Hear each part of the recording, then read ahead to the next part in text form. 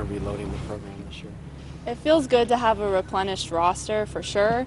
I think right now we're hungry, we're ready to get on the field, and it's a completely different team, but that's not a bad thing. I think we're different, and we just need to figure out how to work together as a unit.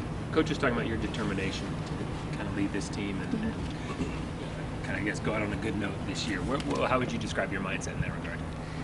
It's been really about getting out of my comfort zone as a leader.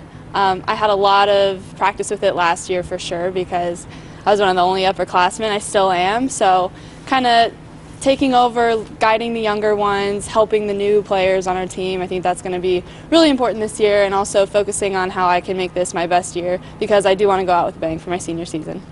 How much does it take to get comfortable with that, Haley, that you're one of only a couple of seniors, but as far as ones who actually were part of the program before, you're the only one, and there's not many of you in general, that so much of this, I'm going to say relies, it's like entirely on your shoulders, but there's a lot, whether it's leadership or on the field or what have you. Just what does it take to get comfortable with that?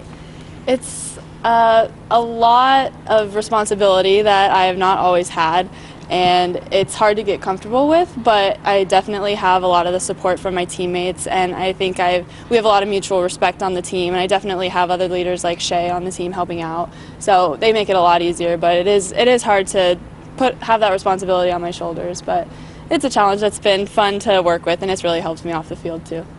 Coach mentioned Hannah Gailey as someone who had a good fall and really has opened her eyes a little bit lately. What's your impression of just the work she's put in since last season?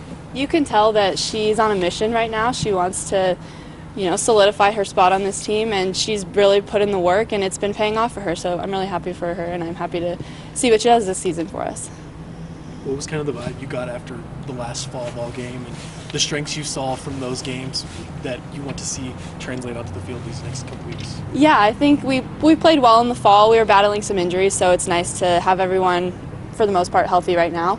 So that'll help a lot, and it's just building off of that. It'll be nice. We've been kind of inter-squad scrimmaging a lot, so it'll be nice to work together as a unit and see what we're made of in that sense. So, like for you personally to get back on the field, because I know in the fall you missed several of those weekends, so yeah. You really didn't play much at all. Yeah, that was discouraging, but I'm really excited to get back on the field. I've been working really hard this break, and I've been staying focused on my goals for this year personally, so I'm really excited to see how it plays out for us. What has it meant to you to be kind of like the face of this program, a role model for a lot of younger softball players in the area, and how do you see yourself in that role?